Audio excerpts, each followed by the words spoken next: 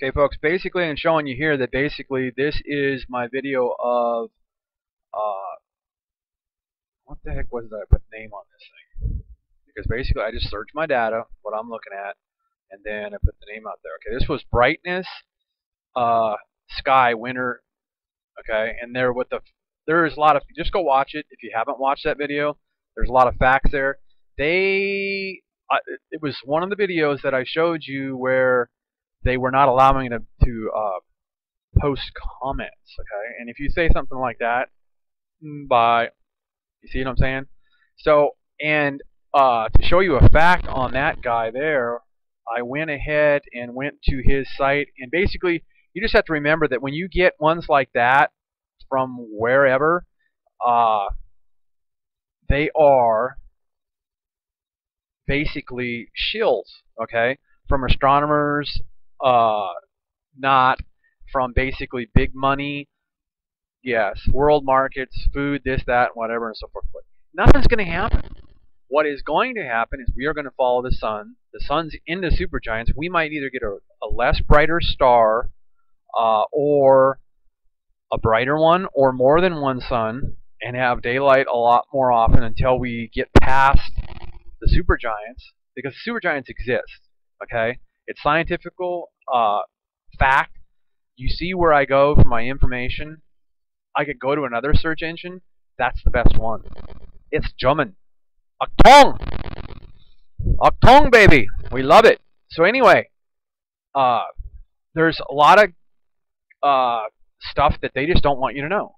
And basically, so I finally got in here and was able to, was kept on wondering. So there's got to be something they really don't like that's really truthful when you go to my video, brightness, sky, winter, yeah. Because we know we ain't got no goddamn snow anywhere, ladies and gentlemen, okay? And everybody that owns anything into making money off ski resorts and so forth for the winter is pretty flippin' pissed off. So, ladies and gentlemen, we have stuff happening, okay? So, let's get into more facts and data sharing in just a second. So, real fast, let's take you to this image here, because that is not Pleiades, okay? But we do have Pleiades up to the outside on, I believe... Okay, there's our back door. More than likely the meatball in the black hole there. We do know about the supergiants. That's a closer in shot. Mars is close by us as you look at and how they make everything look that everything is all cool, because you look here and they have Mars featured there, which it is. It's right there. Okay, but it's the blue background, and you don't get to see all the sun from the supergiants. That, yes, folks, even though it's a shitload of distance between us and Mars, okay, and denoting that they don't really tell you exactly which one, correct, because more than likely it's the biggest one. There's Venus. They don't like you to know how hot it is out there, okay, because we've seen Mars get flame-o'd, okay, and then you've seen that dead dark planet. A lot of people, I don't think I can actually even post comments to that one, where we found that the black planet basically out there in a sense. Okay, so let's go back to our image that we basically today on the 18th that we've got there, which is not Pleiades, which is right there. Okay, and I'm not going to upload Stellarium. Not a big Stellarium fan. If somebody wants to give me a whatever. But that's what I'm pissed off about it, is you go to them, you're supposed to be able to get like a free offer from them, and the credit didn't work, okay? So it's like, I'm not wasting my time with something that I can't even see, because basically I love Soho and Sechi, because basically you're going to actually see the shit and not whatever from either in, you know, and I'm not anti Stellarium, maybe it's cool, but that's what you have to be careful about Worldwide Telescope and any of those, is because it's just like the NASA photos. Artist concepts, yes, they touch them, okay? And these are overlays also, but we actually get to see, okay? And then Pleiades is that big M45, but M45 is actually a damn planet up there, okay? It's not just the object of Pleiades total, okay? And we do know, and this shot was from, so more than likely that is Pleiades, and that's what we've been seeing around. But we also have this cluster out there, Okay, and then this shot was taken down on, or taken of. Now this possibly could have been Jupiter since it was taken on, but I really doubt it because Jupiter is supposed to be up and behind us, and this one was taken on the 13th, and I had pressure here. So this is all the 13th and so far. So let me go to photos real fast. And to show you folks is I don't cut and crop or anything. So what I did is I went to Word, threw a photo on there of A and then also of B. And when someone says they can't see the same object going across, you can't. Because basically, I had it loaded up, and you will be able to see that this is this. Okay? And you have to remember when they zoom in and they zoom out. Okay? So when you see all of this from H1A, yes, that's the supergiants, folks. Way the hell up here, shining and everything like that. And some of these objects, right, like in that cluster there, are as big as Jupiter. Now, they're a long ways away. Okay? Now, Jupiter is 10 point something times the size of the sun. It takes 10 point something to make the sun. So basically, you just round it off at 11 Jupiters to make the sun. Okay? This is this right here. This outcropping right there is this. Okay? From the other side, from the other camera. Okay? From B. Okay? And I think I'll be able to show you on here because basically you watch that area there, and I think I did take the pictures of, and it's still the same area there on A. And if I end up with B on here, there's H1A, and that's how much humongous the supergiants are and so forth. So the latest B that I saved, I'll basically just go back. But you see how much of a gap they give you here. And they are straight in a line. Okay, the supergiants go up like this, and then they're over here to the right. Okay, this is at our back door, and this is a very interesting constellation we get there. And I'll go back to the live shot, and I'll pump it up to 400%. And there you go. It's basically, that's H1B here to the right. Okay, so yes, it does give you the view of this on the back side, the other side. H1A is, I believe, on the right-hand side of Earth. If you're on Earth and looking out into space, H1A ahead is up to the right, and B is up to the left. Okay, and they're at an angle because they can't go into the supergiants. They can't go into all this massive sun there. Okay, so you're not going to see them go around farther than what they've been able to do in the past, or if they've even done that full circle. Okay, they had to have gotten that full circle to get up there, but then again, they may have propagated those satellites up there without going all 360 degrees. I'm not positive. You can't sit there and believe NASA if they did or not do that. Okay, so let's pop in back in here. So if you keep on looking at this, I found a B real fast, and if you keep looking at B right there, right about there, this is the other side, okay, from B. When you're looking at A, it's that other part that I showed you. And what's very interesting, when you look back at Pleiades, way above it, look at this huge, and I should be able to zoom this in, huge planet. At a distance, it has to be bigger than Jupiter. Okay? Right there.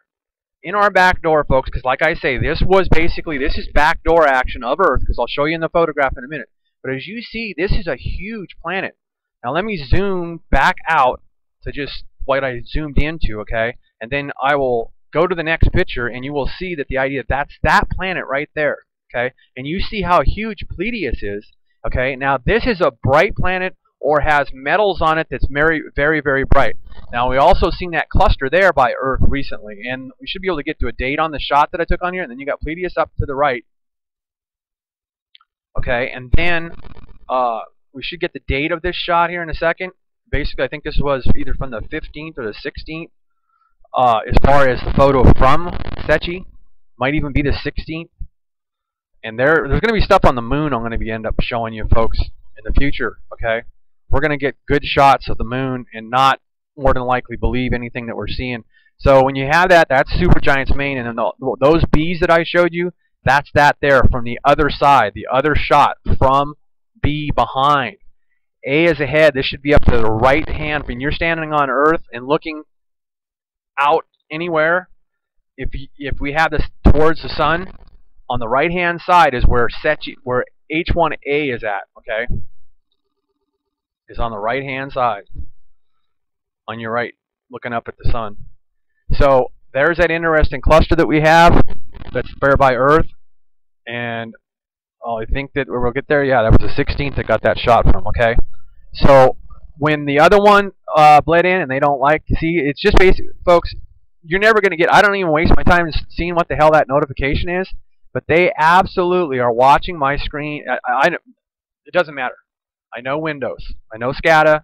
Don't even care. Doesn't bother me at all. They do not like the fact that, and I'm not a layman, because the idea that they are still in total denial of the idea that this stupid bullshit about a camera flare on a damn satellite up in space.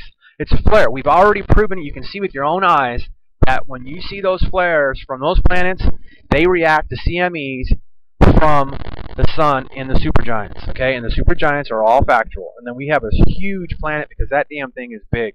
Okay, because you can zoom into it and you see how huge it is. Okay, it's very on the list, and they don't like you finding objects before they do because they want to name them. Sir this or Sir that, or some king or queen or something gets to put their name on it, or their kid, or their dog on the goddamn planet or something because it's found because we bought the telescope. Well, U.S. tax dollars pay for a shitload of stuff, so that's why we're going to blow the socks off. I can't wait until NASA shows something of the moon so I can actually show some zoomed-in photos to blow the shit out of anybody lying about what's up on the moon. I'll show you the truth what's on the moon, ladies and gentlemen. Okay? So, more in the videos. Let's see what we can put. Now we're back at Beacon, and I'll blow up to 1,000, but basically I think that should be Venus.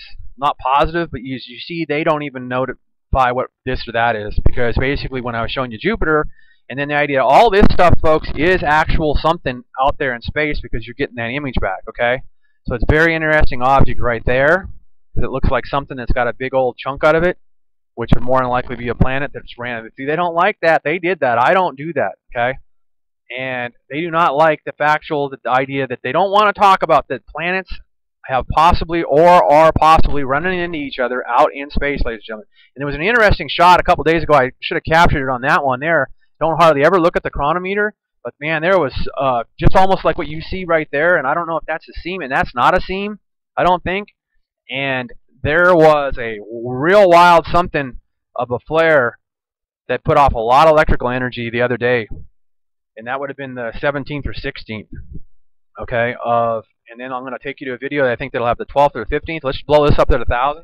So there's our star cluster, folks, and it was taken from the A-head H1. So that's left towards Earth, and basically when you're on Earth, no, that's wrong. That would be to the right. If you're standing on Earth and looking up towards the sun, that would be on the right-hand side. Yeah, they don't like that, telling you because that would be on the right-hand side on a A-head shot, okay? And there you go. Blown up at 1,000, we have a star cluster up there, okay? And that is not, repeat, not Pleiades, okay?